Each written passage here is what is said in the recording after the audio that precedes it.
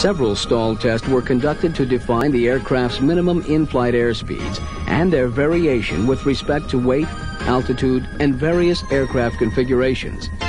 As the buffeting in the airframe communicates a stall warning in these low-speed, high angle of attack regimes, the pilot demonstrates the aircraft's excellent handling qualities through the stall and recovery. All the stall speeds demonstrated by the MD-11 met or exceeded the predicted results.